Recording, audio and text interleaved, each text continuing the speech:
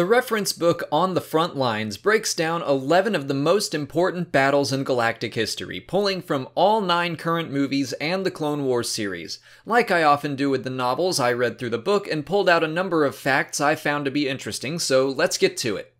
General Tobler Seal was the Gungan commander of the Battle of Naboo. Some Gungans thought Jar Jar was gifted by the gods thanks to his lucky kills. In reality, Captain Tarpals kept Jar Jar safe and racked up 16 battle droid kills of his own. Poggle the Lesser was the military commander for the Separatists during the Battle of Geonosis, not Count Dooku. Since the battle droids were made in his factories, he understood their capabilities better.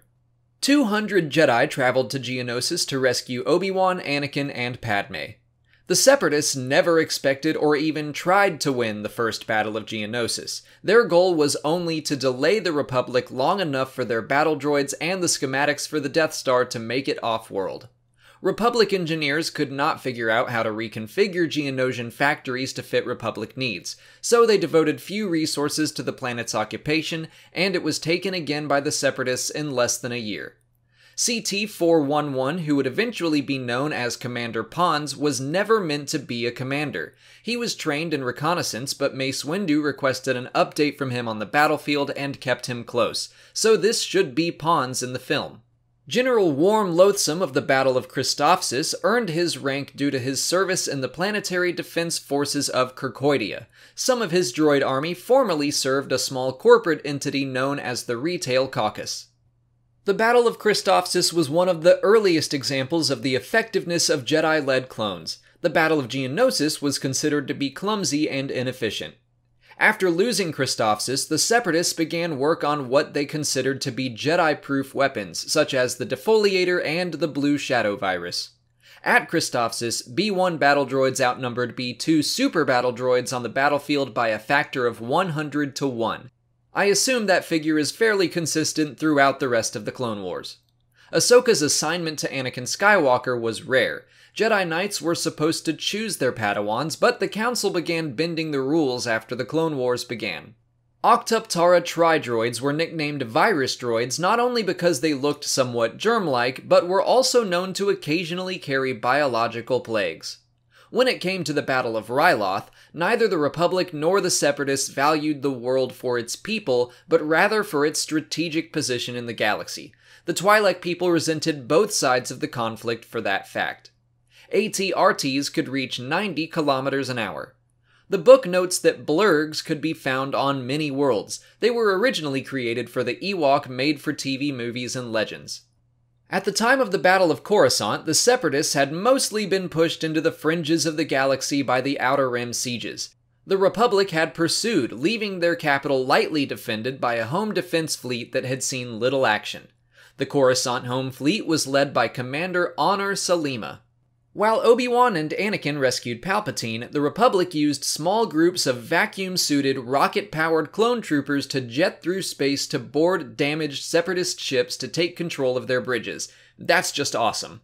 A third of the Separatist fleet that took part in the Battle of Coruscant were either destroyed or captured. The Battle of Coruscant helped fuel the fire of fear in the citizens of the Republic capital that danger could be close by.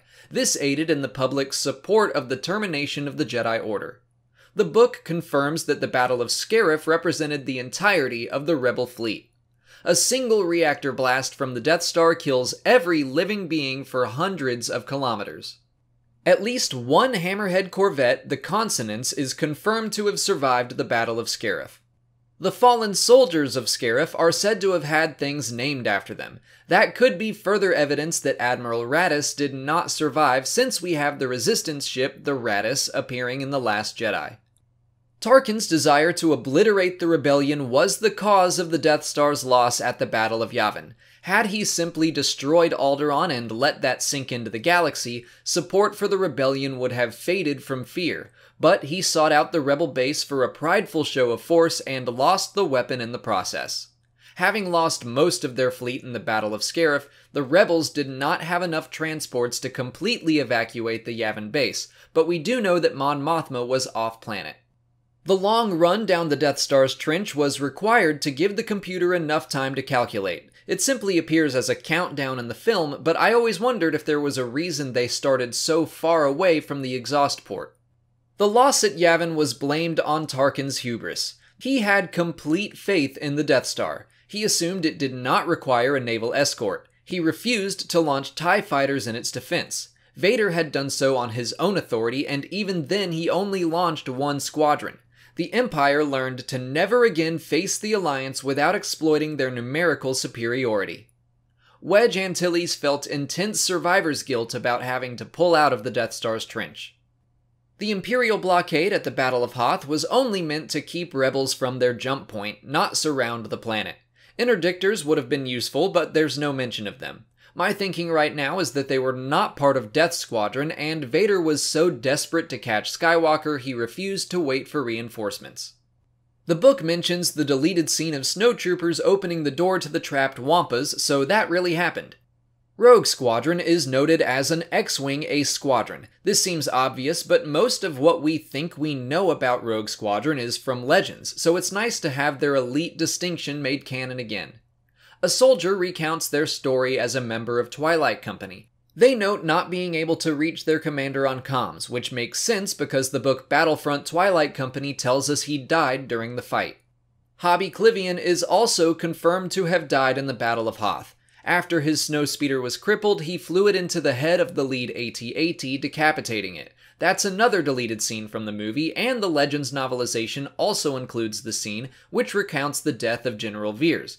There's no mention of his death or survival in the book. I would guess his survival is unlikely, but hey, in Legends he was retconned to have lived, so who knows? In the Battle of Endor, Nine Nubs says he would have kept the radar dish of the Millennium Falcon intact if he had been flying in the Death Star. As a Solistan, he was used to navigating caverns.